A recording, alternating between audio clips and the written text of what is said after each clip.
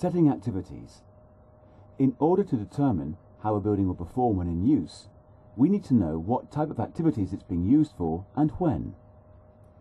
This is set simply by selecting the building and/or room types via the IES toolbar.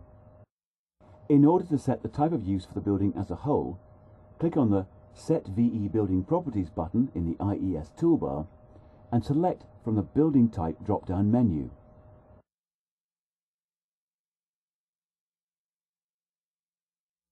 You can also set the activity type at the room level. This is not required to run the simulation, but it can give more depth to the analysis and valuable feedback on room positions. To set the type of use of an individual space, click on Set VE Room Properties button in the IES toolbar, then highlight the appropriate room or group of rooms and select Type of Use from the drop-down menu.